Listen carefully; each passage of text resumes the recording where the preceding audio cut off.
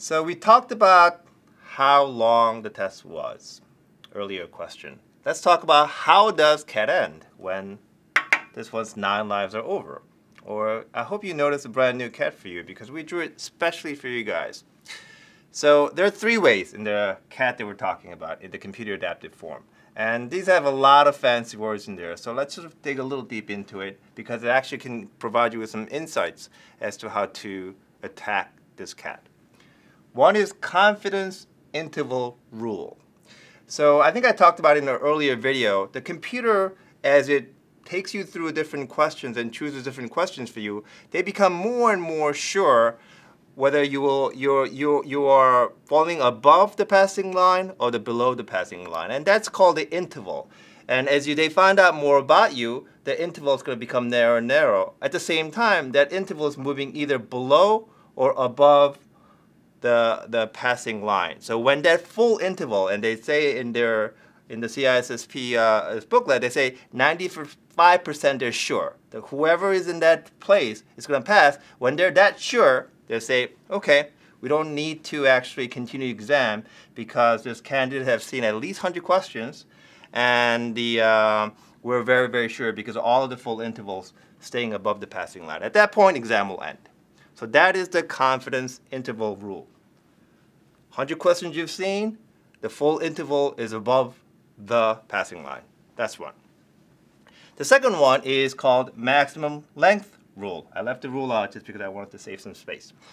So what is a maximum length rule? It's when you run out of 150 questions. So they will throw you as many as 150 questions in those 3-hour period, and they're not quite sure as the intervals probably straddling that passing pass line.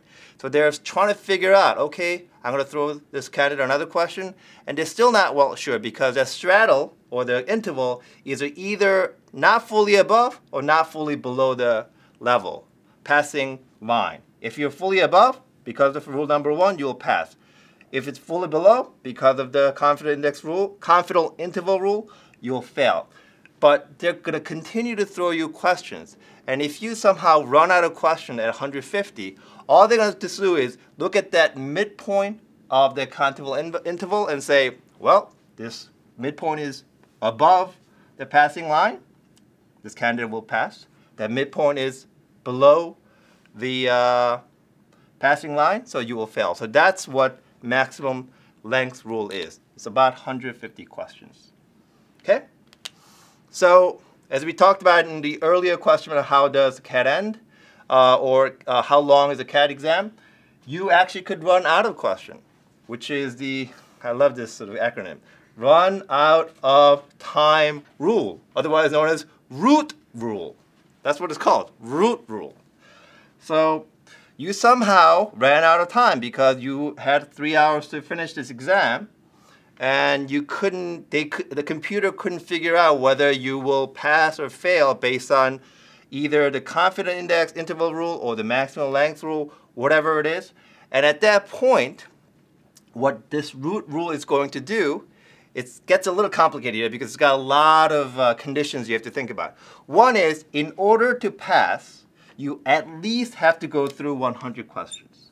That's the given rule. That is, if you didn't finish 100 questions by the time you run out of question, you fail. So nothing to discuss.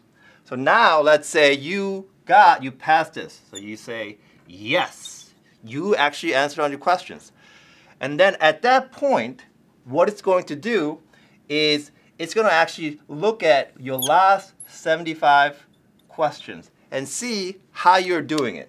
So I don't know whether you can see it or not, so I'm going to draw it up here. So it's going to look at last 75 questions that you performed and see how has this candidate done on those last 75 questions when that candidate ran out of time. And that during this time, if those midpoints were somehow below the passing line, and let's assume here this was the passing line.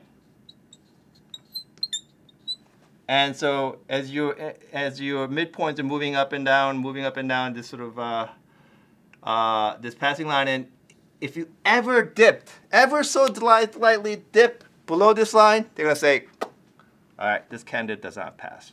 So once again, let me rephrase the question because it's a little complicated, but it's a two-step thing. Very first thing, have you answered 100 questions? The answer is yes, then they're going to look at this. If the answer is no, then it's fail. So if the answer is yes, they're going to look at your last 75 questions and then look at, in terms of what they determined to be the passing point based on how you were answering those questions. And if at all times you're above the passing line, then you pass. If you somehow, even for one question, you went below that, then you fail. So let's recap because actually this is important and these are confusing. So first one, confidence interval rule. When the interval is either above or below the passing line after you did the first minimal number of questions, for CISSP 100 questions, you either pass or fail. One. The second one is maximum length question. 150 questions, right? So during the 3 hours, you went through 150 questions. At that point, they'll look at where your performance is. If your actual midpoint is above the line, you pass. Below the line, fail. Run out of time. You ran out of time. First rule is, have you answered 100 questions? If it's yes, you look at your 75 questions back and see if during any point, whether you went below the passing line. If you did, fail. If you didn't, and this I'm going to do a passing one. If you didn't, you pass.